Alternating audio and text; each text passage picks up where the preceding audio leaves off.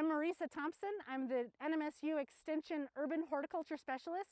And so we're here for Chili Field Day to talk about some of these ornamental chilies that can make a beautiful bedding plant.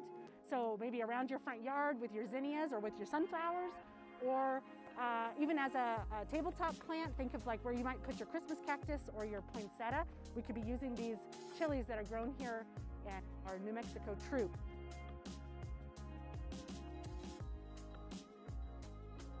So some amazing things about chilies, you know, you don't have to convince New Mexicans why we love chili peppers, but the nice thing about these is this amazing different color assortment.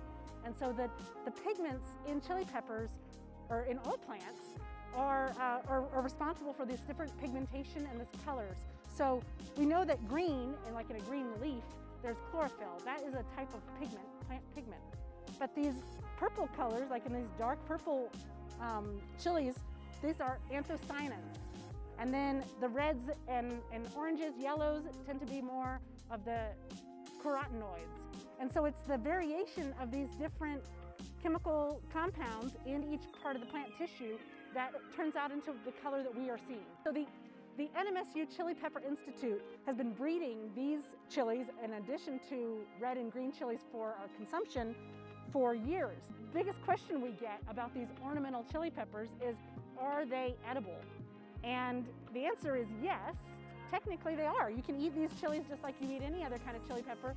Of course, there's some risk involved. But because they're bred for this cute size or a beautiful color, they may not have all the sensations and all the flavors that come with peppers that we really like to eat.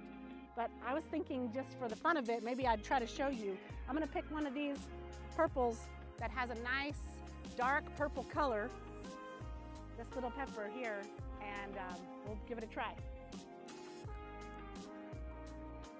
So that's very hot. Very, oh gosh, okay, yep. Yeah, you can take these and chop them up and put them with your lunch.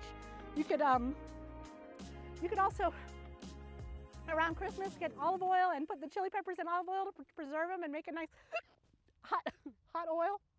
So this one gave me the hiccups right away. So I would say that I agree that the flavor isn't really there. I can see why it's not grown for production, but it packs some nice heat. And yeah, okay, that's good.